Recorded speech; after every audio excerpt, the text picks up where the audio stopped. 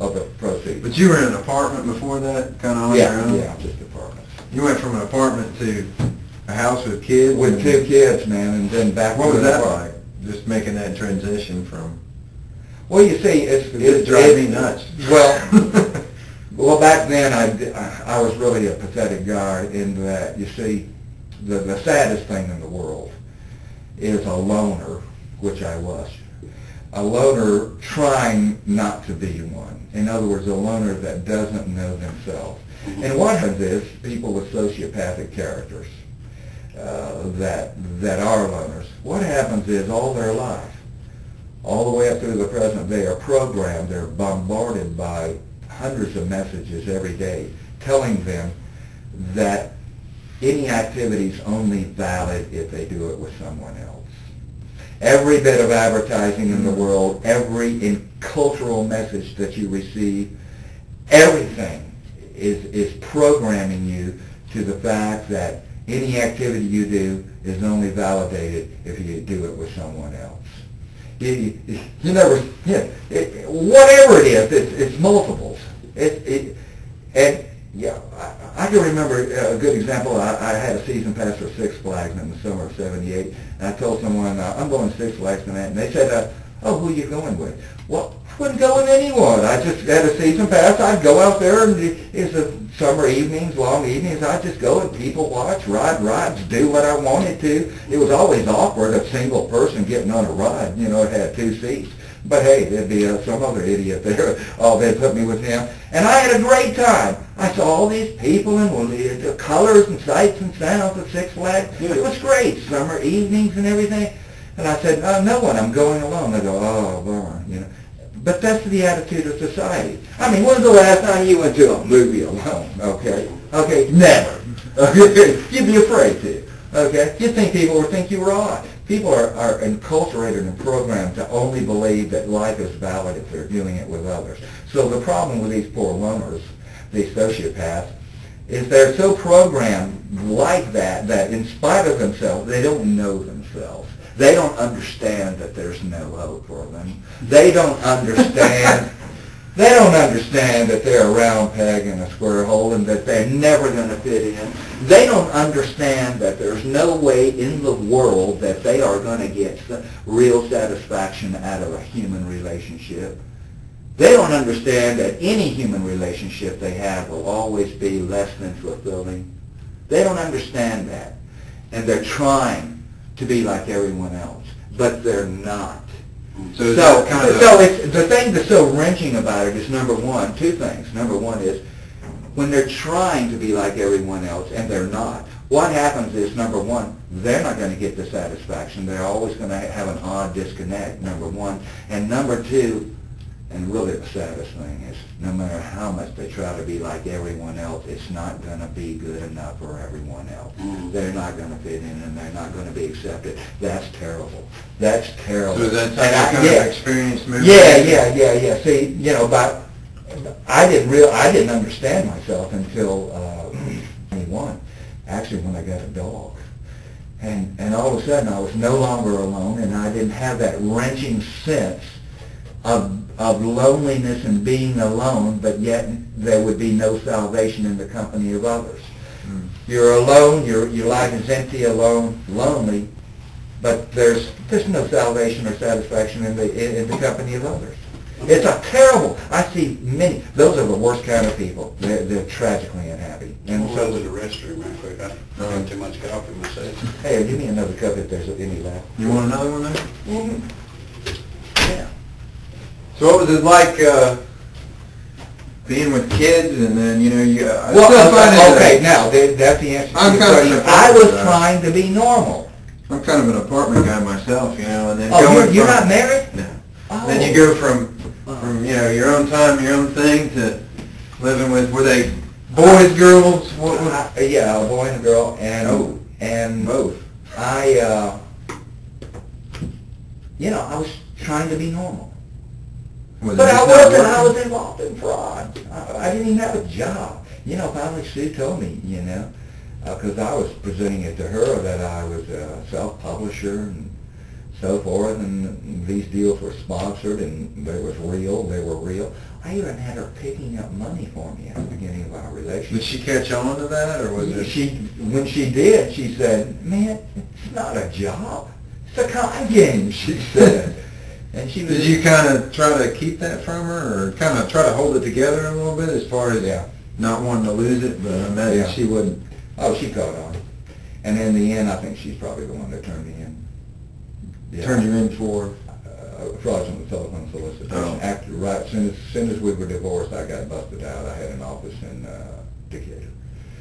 Got busted out by DeKalb County, and had a phone room. Yeah, busted me right on out. Took everything, phones, everything. Except for When was this? This was in '79. You got busted in '79, or? Yeah, at the end of '79. Right after our divorce. Did you get any time for it, or? Oh no, it was a misdemeanor, fraudulent telephone solicitation. But they didn't give you any of your phones back, or your office? Oh, man, they did all this work on it, including running an undercover officer through the operation. They ran a black female juvenile officer, police officer, through the operation, had her come get a job, work a day there. And then when they came for the arrest, they showed up with crime scene vans with their own boxes. Now, were you married at the time? No, we had been divorced just a week or two or a month or whatever. I think our divorce was final in about October the 20th. How'd that divorce go? Was it kind of, well, with any of you, was it more an amicable thing, like you yeah. both decided, or was it? Yeah, no, it was. Did you call it quits with her, or did? Well, yeah, I had, and then she had. She had enough too. I mean, you know. Oh, well, she had been shopping him out by then, and she already had the next guy lined up. Oh, did she? Oh, yeah. How'd you react to that? Well, I had to laugh, you know. I think, you know, these girls stay looking for a husband, and I call it sleeping around. Yeah, I guess it's all in your perspective. Yeah. Oh, no, she had fucked half the police department out there already before she met me. Oh, she had fucked the captain. Did she tell you this, or is this oh, you yeah. just kind of learned on the way? Oh, no, she told me. Oh, no, she was crazy. God, Lord. Like how? She was, one of her boyfriends was making, not a police officer, but one of her boyfriends was making 8mm, you know, they had, you know, well, he didn't have a video, very little video at that, and was making 8mm films of her dancing nude, you know. How does that come up in conversation with the new husband? There? Oh, that's the way it always is. Don't you know that?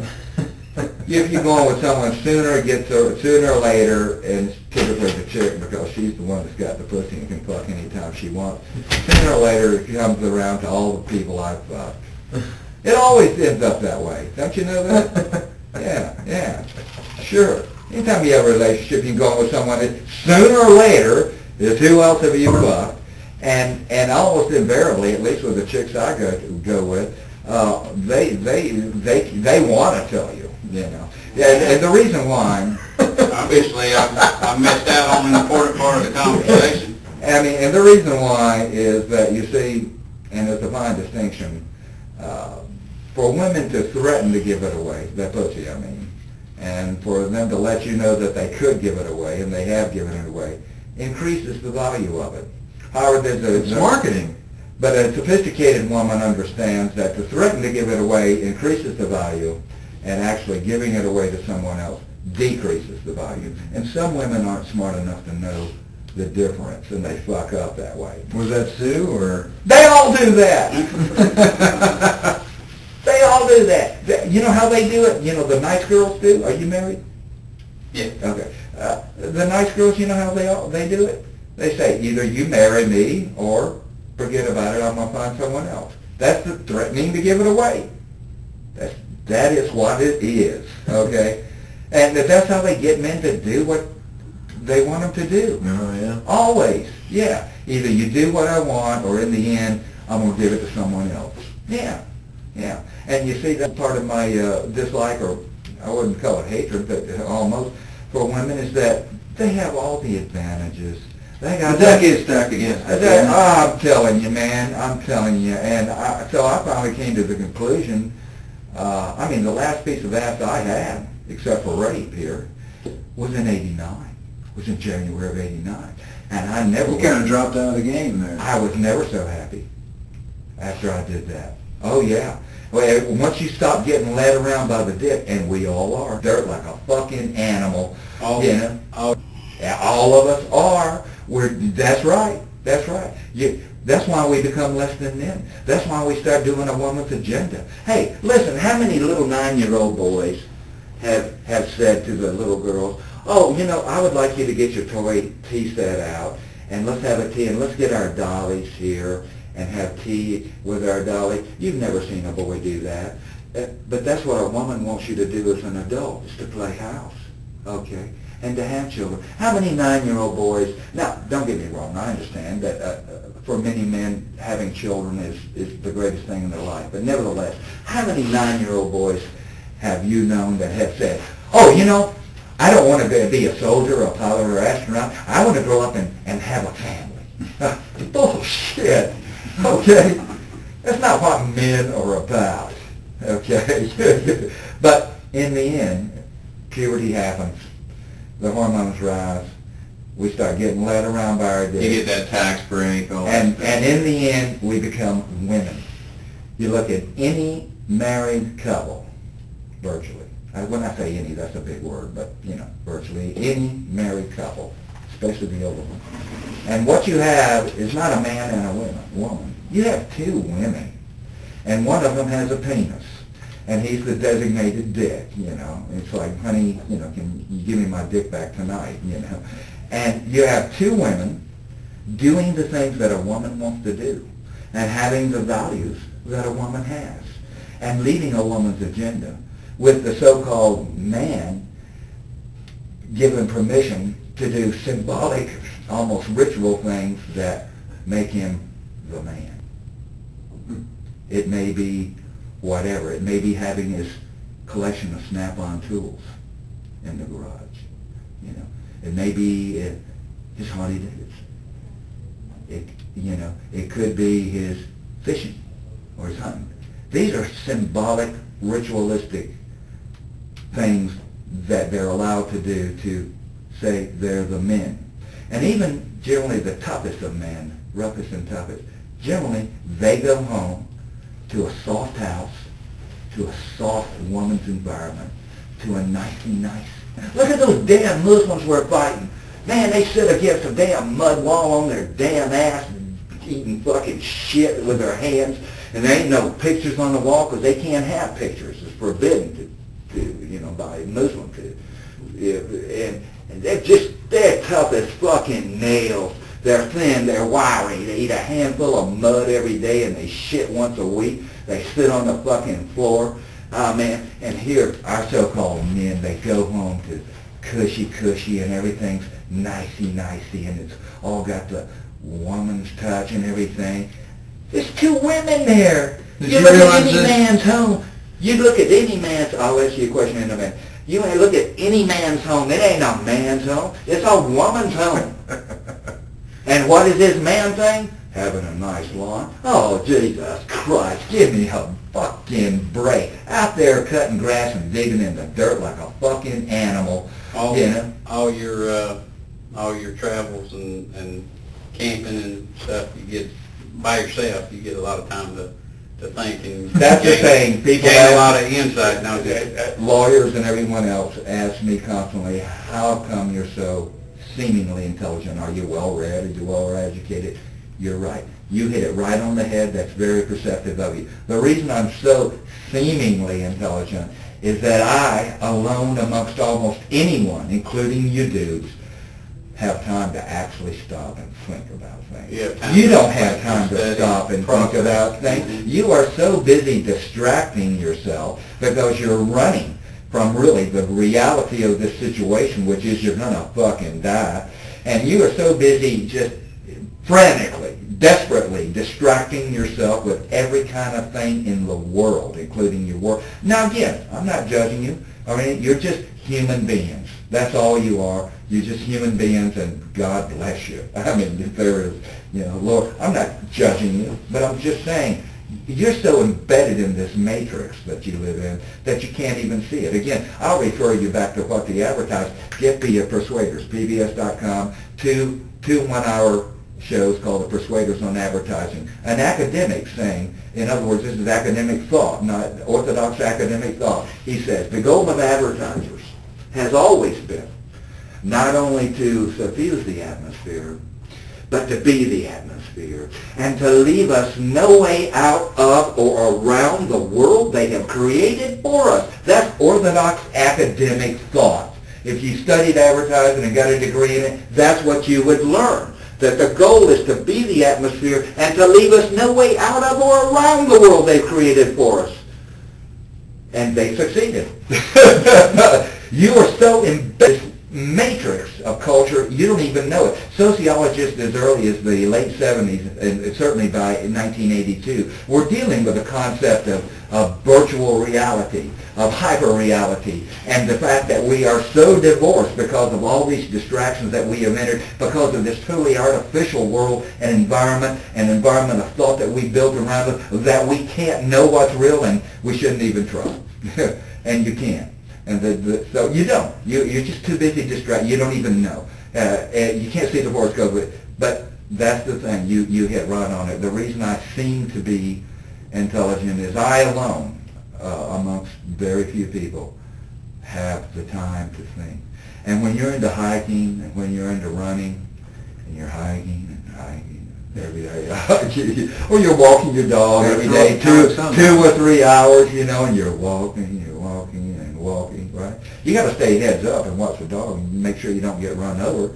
And it's always like a combat patrol, and that you're going to have to fight at any time. You may hear the clickety-clack of dog nails behind you and spin around, and there's a shepherd in your face ready to rumble, okay? So it is that kind of combat patrol kind of thing. But otherwise, you got time to think. That's one of my personalities. I'm a philosopher, I'm a soldier, I'm a scientist, and I'm an artist. And those are all distinct personality types that represent distinctly different things. And I'm all of them. And what it really is two opposing pairs. You have the rational, intellectual soldier and the scientist, the coldly rational soldier, the coldly irrational scientist. The scientist, if it can't be demonstrated, it doesn't exist. It's only a theory. You got to show me the facts in science, okay? So those two are the coldly rational ones.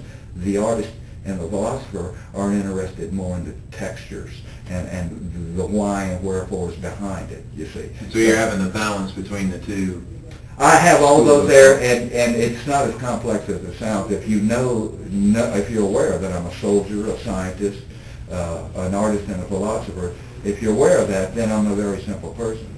Even though I may seem to be a startling juxtaposition of, What's your artistic side?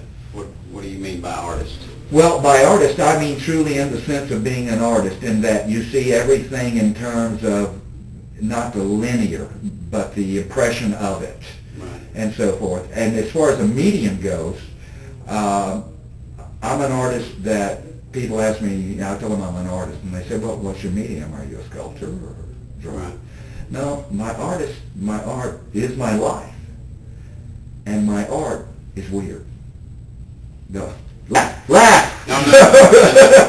I'm an artist. My art is my life, and my art is weird. I'm actually buying into this. Laugh. Of course, it's true. It's all true. It's true. It's real. Everything I'm telling you is true. Everything I'm telling you is real.